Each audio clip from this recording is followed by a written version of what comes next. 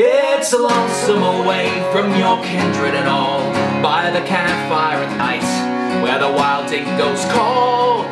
But there's nothing so lonesome, so morbid or drear, than to stand in the bar of a pub with no beer.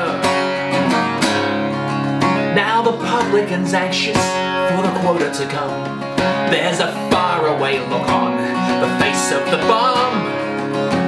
The maid's gone all cranky and the cook's acting queer. What a terrible place is a pub with no beer. The stockman rides up with his dry dusty throat. He breasts up to the bar, pulls a wad from his coat. But the smile on his face quickly turns to a sneer when the barman says sadly, the pub's got no beer. It's so lonesome away from your kindred and all, by the campfire at night, where the wild dingoes call.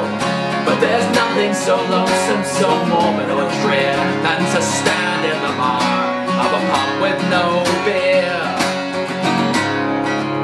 There's a dog on the veranda, for his master he waits, but his boss is inside, drinking wine with his mates. He hurries for cover, and he cringes in fear. It's no place for a dog round a pub with no beer. And old Billy the blacksmith, the first time in his life, he's gone home cold sober to his darling wife.